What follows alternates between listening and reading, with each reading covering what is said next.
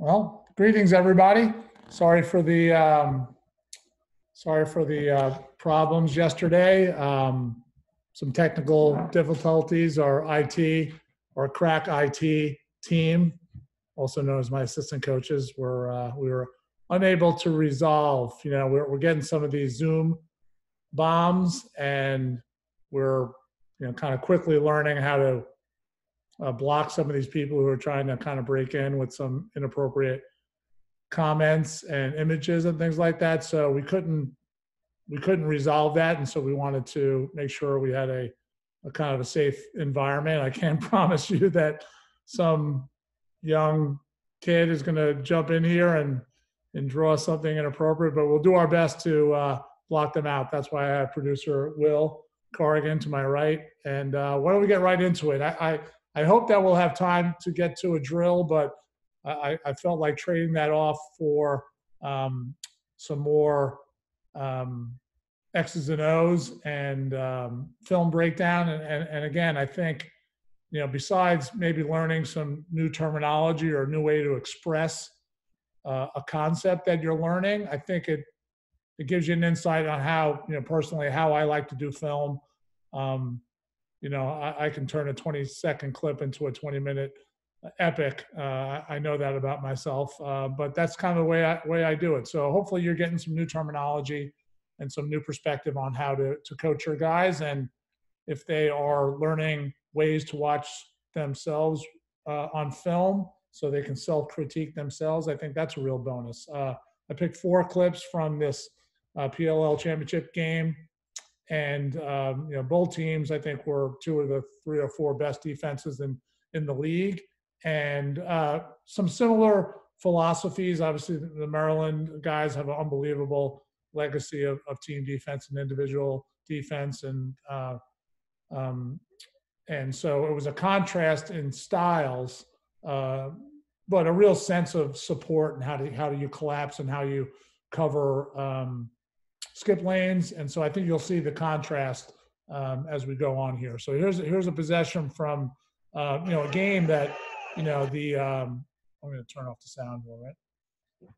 I got is this game, the Whip Snakes were dominating this game, and I think they were doing a really good job in their one-on-one matchups, but also Maryland's team, which comprised a lot of these players, were always very good skip passers, and being able to throw a skip pass while still presenting yourself as a threat is one of the really challenging things for any defense to try to defend. Whether it was Rambo skipping during the slide and recovery, or Connor Kelly, or any of the other really good players that they had. I think that put a lot of pressure on the slide and recovery mentality of the Redwoods D. So you're going to see a little bit of that here as we go. This is an invert, and you can see, Jack Neer is starting to collapse. This is Jack Neer right here. You can see some of the movement as this invert is taking place. You can see, Epple trying to play and create a ball U-man triangle. Went back there. So jogging back into the invert, you can see, each team during this time. I think one of the things that high school guys need to learn is to try to take advantage of this time. So whether you're setting up an invert defense that you've created, or just going to play a dodge and read defense, this time as this offense is set up, and then the second part of his dodge begins, this is really a great time defensively to kind of organize yourself. Who's the slide? Who's your second slide? What's your perimeter defense? What stance do you want them in? How are they oriented toward the ball? So it's definitely something you can pass on to it. Ironically, one of the things back in the day that I felt that Maryland was really good at was, and I remember Mike Chanchuk doing this, is that they would jog back here, and if they were playing against a team that was playing an invert defense, that they would break off the dodge and try to attack and try to catch a defense in that moment where they were going from their normal base defense into this predetermined invert defense. So they don't do it here, but that's just a side note. I have a memory in my head of Mike Chanchuk doing that back in the day. So here they are, they're carrying back into their invert. And you can see there's already lots of music, lots of movement. You know, and I think one of the things that the whipsnakes did very well is watch this guy. I think this is Jay Carlson right here, this player right here. Watch how much he moves in the next 2 to 3 seconds and how difficult that makes that on Garrett Epple. So here's Garrett Epple, X, and Jay Carlson is number 1 right there. But I want you to watch number 1. He comes in here, he dives, and he comes back into that space. And so that 2 and 3 part cut is really hard for a defense to play, because look at how Garrett Epple is trying to stay sideways here. This is Carlson, right? And now he's, you know, because of this movement by him right there, that's putting a lot of pressure on their defense. John Sexton's turned his back. Garrett Epple is squared up right here, you know, and we know from the previous webinars that when you're squared up and don't have ball pressure, this is where those skip lanes can kind of open up, and those looks can kind of open up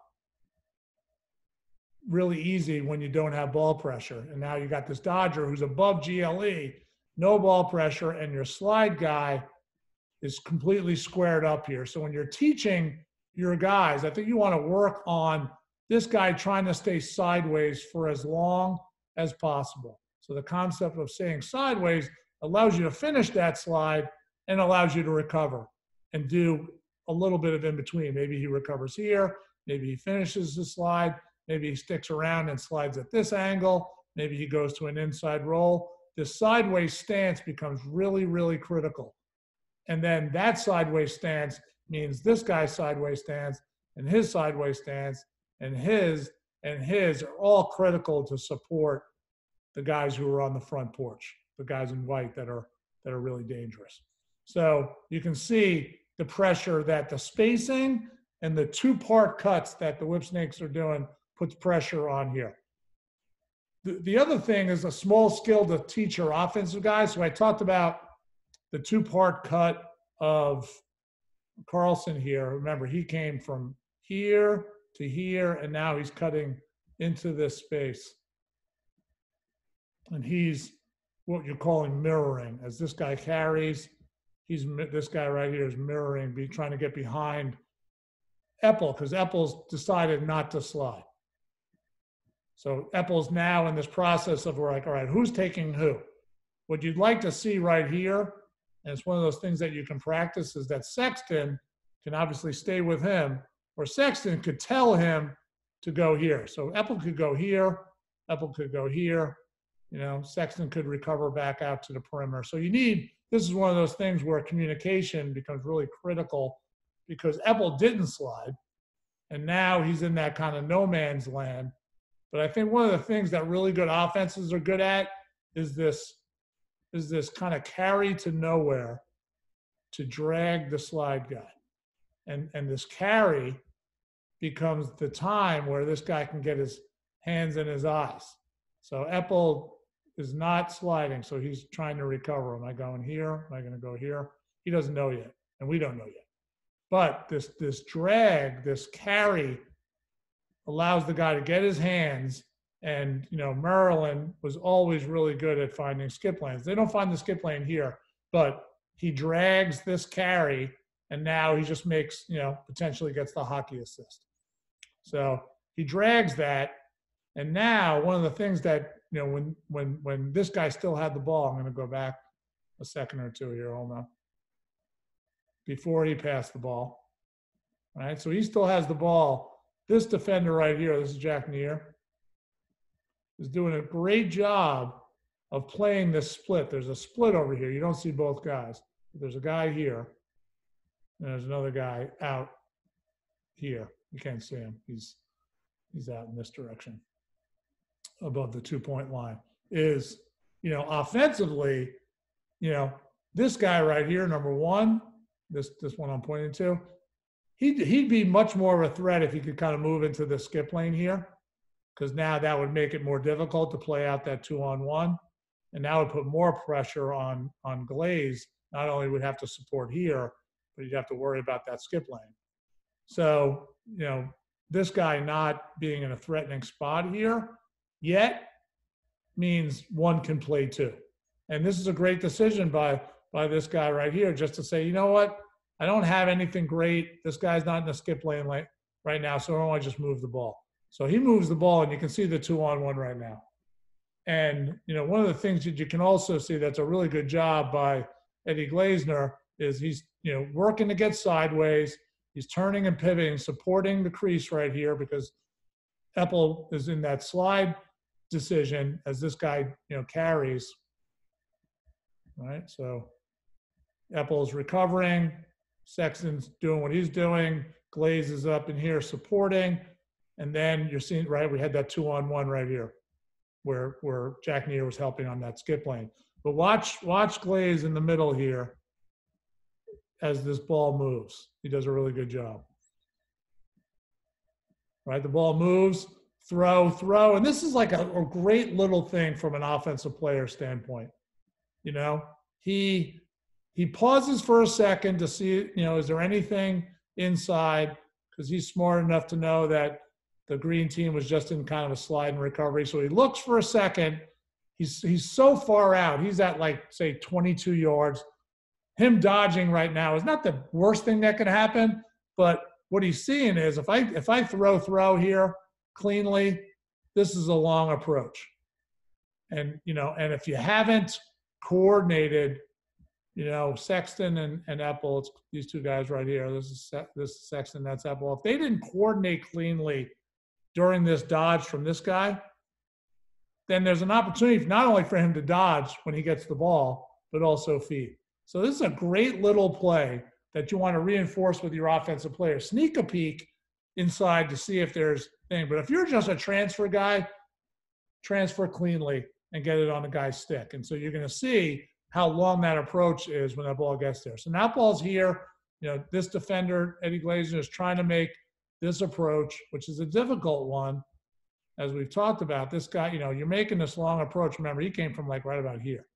So two-part approach. We talked about this the other day. And, you know, this guy's got the ability, the guy with the ball right now, he can feed, he can go this way, he can go that way, he can hitch, he can split, and he can double move with almost impunity because he knows he's got all this space. And because, remember, Eppel, who was your slide guy over here a few seconds ago, he was evaluating this slide by this guy. And now he's had to recover and come back here and set himself up for the slide. And the other thing I want you to notice is this is, I think, Ryan Drenner, this guy right here. I want you to watch his footwork for the next few seconds. It's pretty good, you know. Now, the pass isn't delivered, and we'll talk about why there, but I want you to watch the interior of the white team's offense. This guy pulls away, and this makes it more difficult. He pulls it away, he goes here, then he comes here, then he steps here, then he steps here a little bit, and then he steps away and gets the feed. I mean, that's like a 4-part cut. And if you're an interior offensive player, whether you're a dodger or a crease guy, that footwork, the efficiency of that footwork is so difficult on a defense, particularly if you're Eppel. And so what you'd like to see, because of that approach defensively, you know, and I know you're worried about 2-pointers in this league, and, you know, so I'm looking at it from my perspective that there's no 2-pointers. And from your perspective, if you're a high school or youth coach, there's no 2-pointers. But what things you'd like to see now is kind of a pull down here, more of a sideways presentation here, because he's not sure which way this guy's going to dodge. He could go underneath, he could hitch, he could roll. So Eppel's got to be prepared to slide in basically 180 degrees right now because he doesn't know. So staying sideways becomes really important. And when you see the footwork that Drenner does here, which is really impressive, you can see why that's important. So he gets here. This is a really good approach by Glaze. You know, he gets some ball pressure. You know, you got to trust that you're going to have some support here. You can see why it's going to be important here for Neer to get here and for, I don't know who that Salcedo or Harbison, whoever that is, to come down here and help. But this is a great dodge by this offensive player. He gets here, he sells his shot, and he tries to get a lever feed, but you can see that I don't think this is a deflection, but the fact that Jack Neer gets to this spot, remember, his guy is not in the screen right here. The fact that he's able to get here narrows that lane. He doesn't get a deflection, but I think if it's a, you know, I think this Dodger is trying to lead him to open space away from the stick lane of Jack here. And now that and the ball pressure by Eddie affects the quality of the pass. It's a ridiculous feed and great footwork by Drenner. You know, coming back to Eddie Glazner's ball pressure here, you don't want the lead wrap is a dangerous thing, which is what he does there. Remember, if you go back a second or two, his stick was out here, but because he wrapped, he's vulnerable to the step through, which is, now this is a shot show. This is a great job by this offensive player, and he levers it and just, it's a little bit off target. So there's a lot of good there. I think it's a great move off the hitch into the step through. I don't like the lead wrap, but Eddie's still able to affect the glove, which affects the quality of that pass.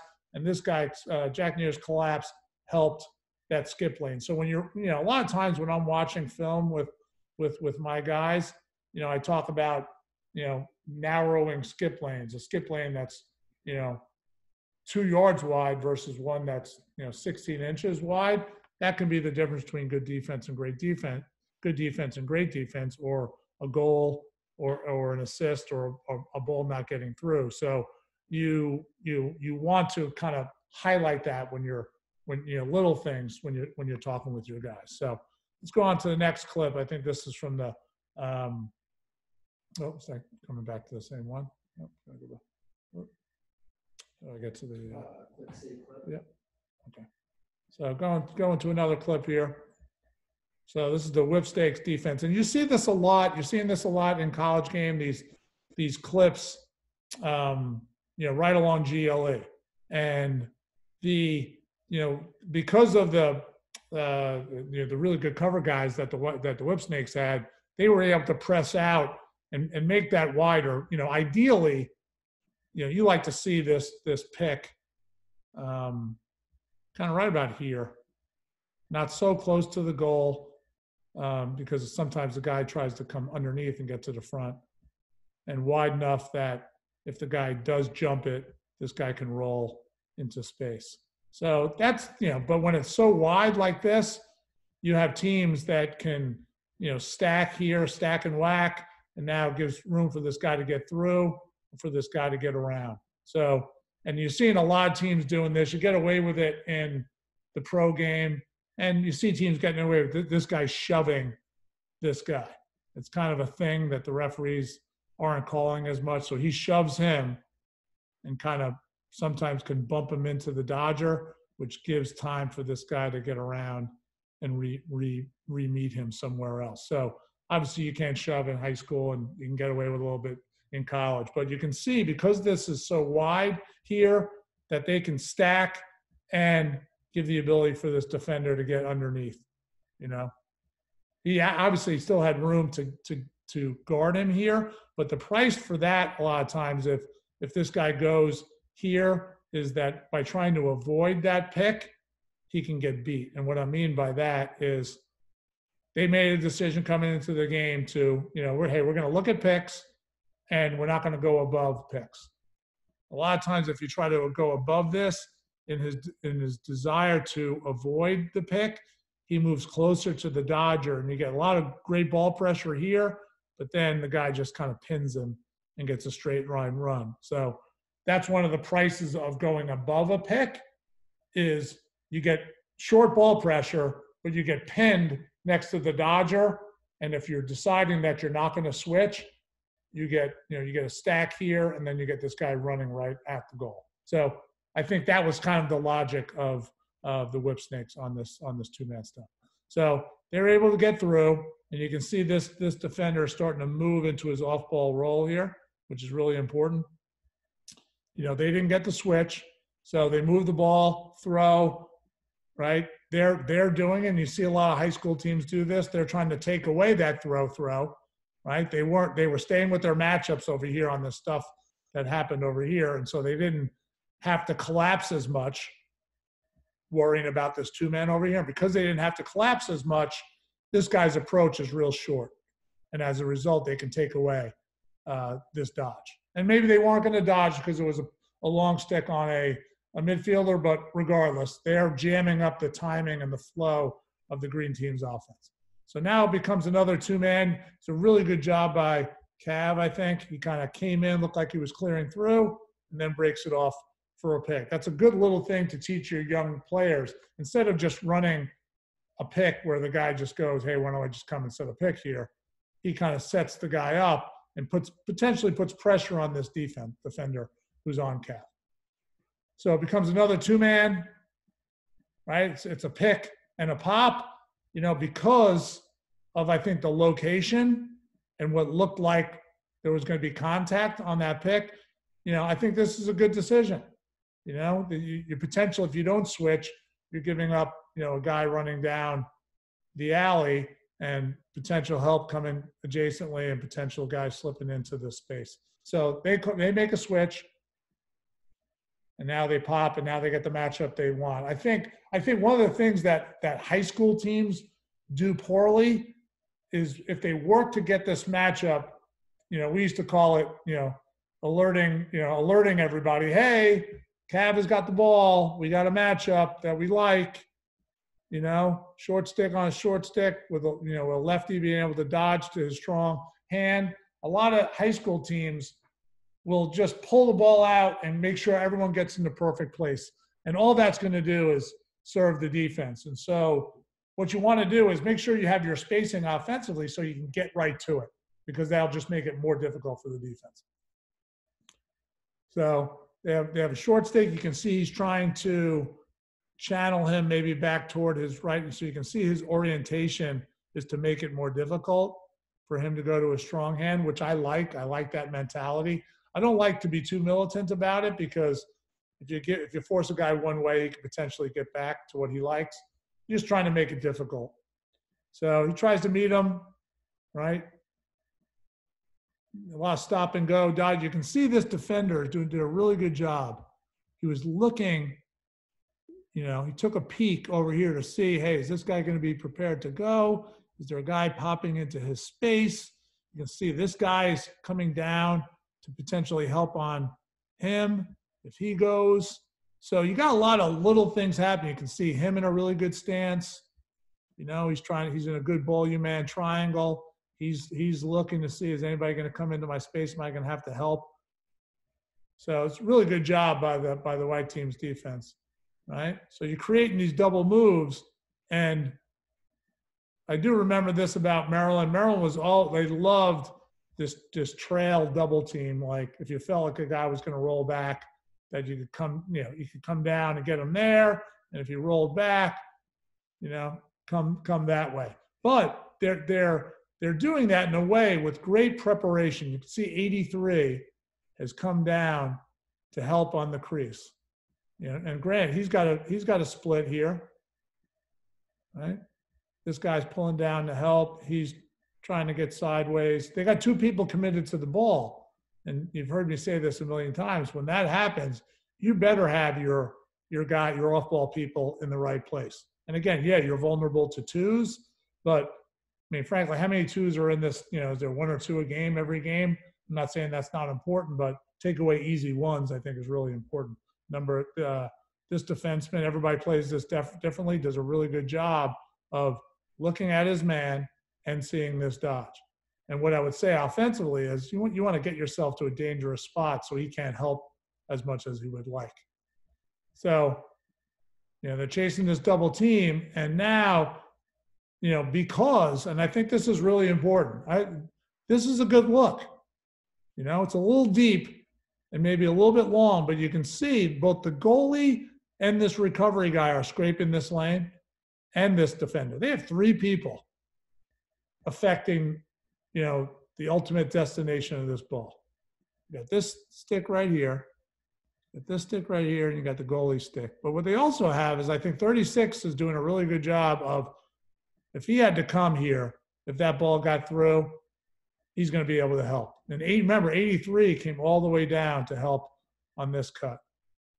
And what the offense isn't doing, if I had to be critical, is that this guy hasn't gotten to a dangerous spot. So the Cav gave him the ball.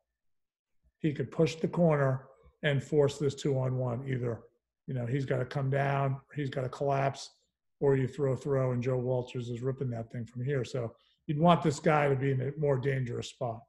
But you can see, they had a lot of help. And I like how they play out this 2-on-1 ground ball. It's physical.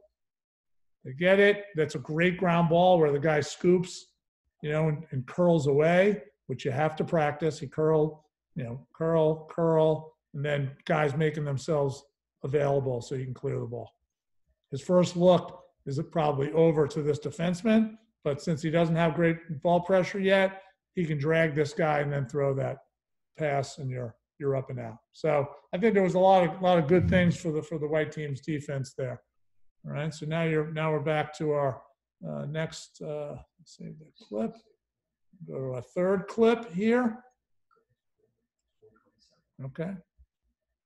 All right. So I'm over my time, which is pretty standard. Hopefully, people are still seeing some value here. Setting up. The pole's taken away. This dodge, so you got a top center dodge, right? You're seeing a really good job by this guy, turning his head. For the last 3 or 4 steps, he was turning his head, trying to see what was behind him. Where's this dodge going? Having a view of the dodge. What's my role? Potentially listening from the off-ball defense. Like this footwork, you have to practice. And a lot of times coaches practice it with doing like some simple pregame drills with like, hey, back pedal, sideways run, shuffle, chop. Like it looks like just a BS drill or just something that everybody does that you don't practice. But that's one of those things that you want to really do. And you do it in an athletic stance. We do it at Harvard as part of our shedding drill, which is somewhere on the internet. But you're practicing moving in relation to the ball, which if you don't practice in some sort of drill, you can't expect your guys to be good at it. And one of the prices of not doing it is that you'll see guys square up and stare at a dodge because that's just easier. And you want to practice the choreography of how you move in an off-ball roll, because if you practice it, when you get to the game, it'll feel like second nature. It's almost like when you watch some of these quarterbacks or cornerbacks do footwork drills. The quarterbacks are, backing up in the pocket and they're moving left and they're practicing a rusher coming at them or, pressure coming from the blind side. Is that they do that movement then end with a pass because the pocket isn't always perfect, just like the clear through isn't always predictable. So you want to practice that and you make up drills and use your terminology to do that. So here comes a dodge down the alley. Brent Adams doing a little bit of a shot show where he's got to stick up in the air, and that usually, can freeze and really put a lot of pressure on a defense. So I like that, teaching that to dodgers, whether it's an elbow pump or a subtle curl of the head of the stick, that can sometimes get your defender to raise his stick that you can now step through on the second dodge. So squares him back up again. And now you got this, this popping behind the ball, kind of a two-man, had one here, two here. And because of the stop and go nature of the dodge, the white team is electing to, keep this guy in the slide roll. And if you're going to do that, you better be prepared for your next guys having to go here. And then potentially if you're going that way, your next guy's rotating. So you got to love the stance and the orientation from the white defenders right there. Right? Redodge, this is a really hard pass. And I don't know if he's right-handed, but I think he is, Brent Adams. That's a really hard pass. And because it's a really hard pass, and with your weak hand, your defenders who've all kind of come down into the paint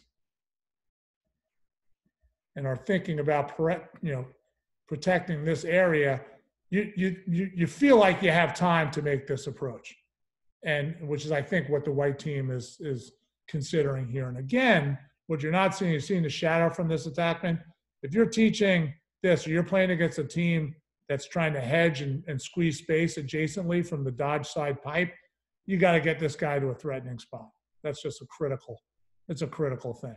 So, but 83, which I think is one of the Byrne arts, is making that bet. I can get back there and close out. And because it's a weak hand, it's not a perfect pass, right? And now trying to make this play, right? But you can see, the dodge going back into this direction. This is an important thing relative to here. So watch this. So they slide. So you have two people committed to the ball. So obviously you want this pass to be, this pass. You want this to be a great pass. If it's not, then it buys time as the defense begins to recover or rotate. What happens next is what you really need during a slide and recovery is great communication. So, where is this guy going to go? Where are they going to tell him to go? He was the guy who just slid. Where am I going? I'm going recovering to the crease. Am I chasing the pass?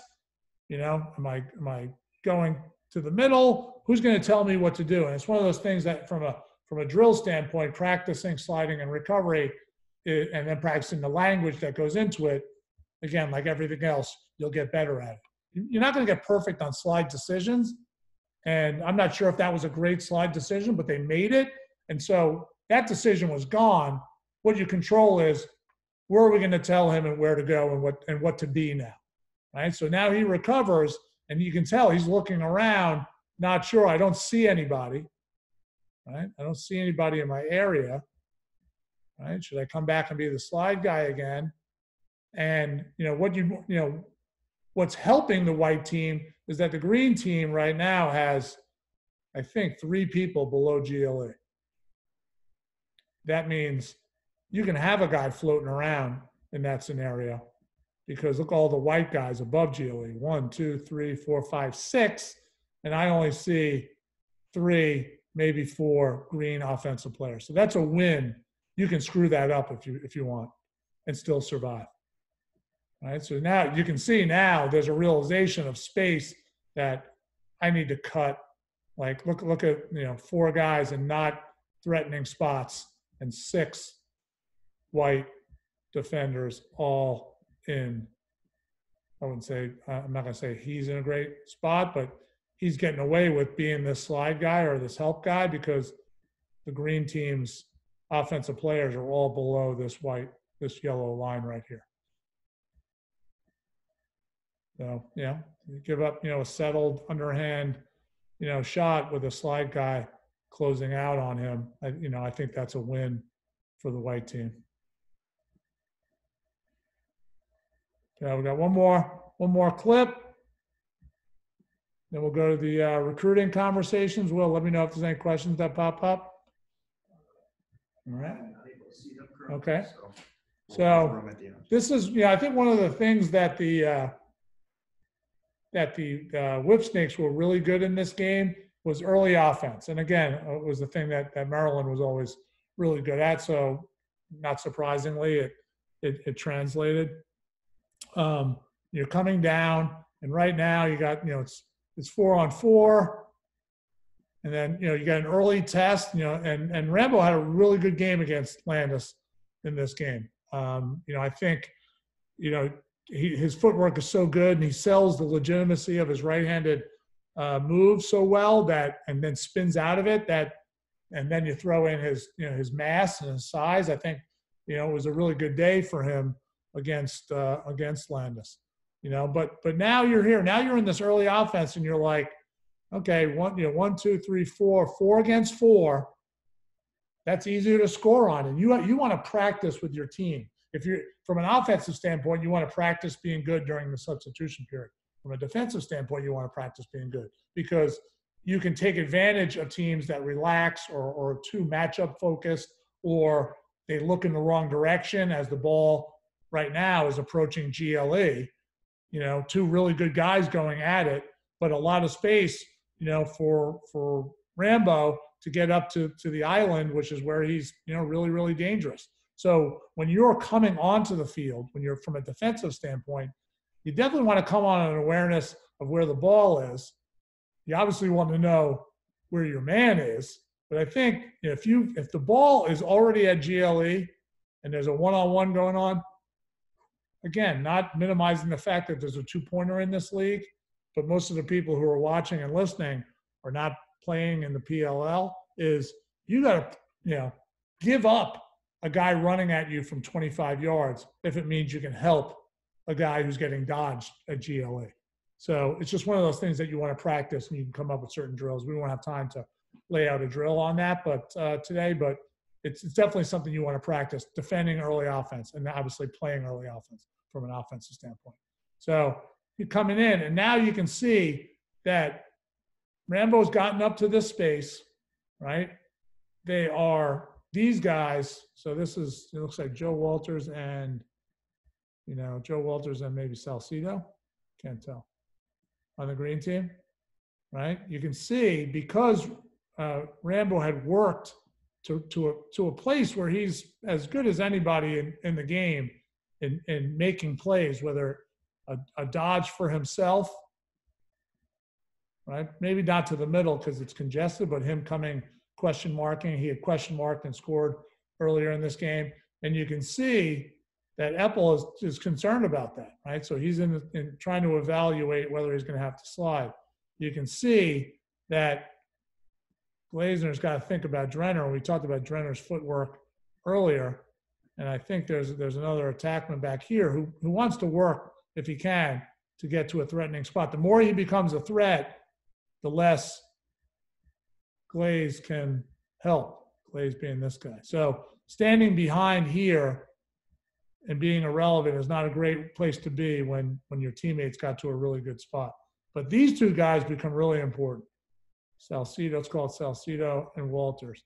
Again, being cognizant of a two-pointer, but not giving up an easy one. And Karolounis becomes important too because he's got to help here and he wants to help on this skip lane too. So a lot of stuff going on. But, you know, he gets up to a really good spot and you can see, again, Drenner, just great footwork. Here, coming into here, and you can totally see how it's important for Karolounis to be sideways here, right? His guy is now running away. 26 is moving out here. And if he goes with him, all he's doing is creating this lane for Rambo to feed Drenner and putting huge pressure on Glaze, particularly if his guy can get up to this back pipe or sneak to that pipe. Everybody see that? I'm not saying this is what Rambo's thinking, but that's what I'd be thinking, particularly if this guy has his back turned. But so you can see how important it would be for him to swing around here, to be cognizant of that, but to swing around right here to help with that skip lane to Drenner. Right? So it comes out of that roll, and right, because of the ball pressure and this pivot that Rambo, frankly, is great at, he scores on a question mark here earlier in the game. So he scores on this goal, I think maybe the first goal of the game. But, you know, Landis rides his back a little bit, which is dangerous because Rambo has a really good right hand. But Rambo pivots out of this, and because of the real subtle stick check there, I'm telling you right now, if Landis had wound up the slash, this is a goal. But by just keeping it there and being really subtle and disruptive with the head of his stick, you know, it affects the quality of this. But just to reiterate why it's important for this guy to maybe be down here a little bit, and for Karolounis, who's so good in the skip lane, who's so good picking off these passes. He makes a pick off earlier in this game. But if he's a little bit like that, and being a lefty is an extra bonus, now maybe he can't throw that pass, or he has to throw that pass leading him a little bit more, which makes it closer to Epple and closer to Glaze. And so, but Landis' stick affects the quality of that pass. Just a little bit. It's tailing away from Drenner, and that's enough to give Epple a chance to recover and play out. And but this is basically the similar to the ground ball that happened in the previous clip. They send 3 people. Great little lift from I think that's Connor Kelly. Watch this play on this defensive. He lifts them so Epple can't scoop it, and then that keeps it live again. And this is just a ridiculous nugget by Carolinas. All right. So those are. I'm going to escape out of this wall. Can I come back to the? I just hit my. Yeah. I'll just go right there. Nope. I want to stop the share. See if there's some. There we go. All right, we'll look at some questions. Hate. Boo. Boo. Yeah, we've got some. Okay, first question. What drill do you practice to work on communication between defenders? We do a drill called Simon Says. I think it's somewhere on the internet machine, where you can do it in a group of 2, 3, 4, however you want. It's usually best somewhere between 2 and 4 people, and you can practice using your teammate's name. You can practice using your language. You can practice telling him doing what to do. I think one of the real benefits of it is for your short sticks who might be in a support role, and a freshman or a sophomore having to tell an upperclassman what to do, and you can get great practice being loud and using your kind of 1 and 2 syllable words to practice the terminology that's central to your defense. So I think if you look up Simon Says on the internet somewhere, you'll be able to find it. And that's something that we do 4 or 5 times a week in our practices, because everybody's always talking about how important communication is, but it's really hard to practice it. But then I think the other thing you can do is whatever drills you're already doing, mandate a communication component or decision-making component that requires somebody to tell somebody else what to do. And it's like anything else, you have to practice being loud, because that's not natural. And it's really not natural for an underclassman to tell an upperclassman what to do. And it may not be natural for an offensive midi or a one-way midi to tell a defenseman what to do. So you can practice it. Okay. How do you get middies to help on slides when ball is at X or below GLE? It's one of those things that's kind of a natural, regardless of where guys are coming from, the idea of I don't want my man to score is a real thing.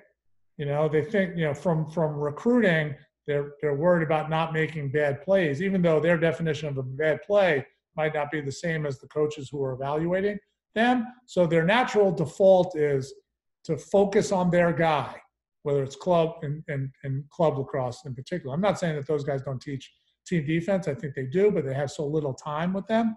But sometimes what they teach could be counter what they're being taught from their high school team. So you got this unnatural conflict and tension between those two, high school coach, club coach.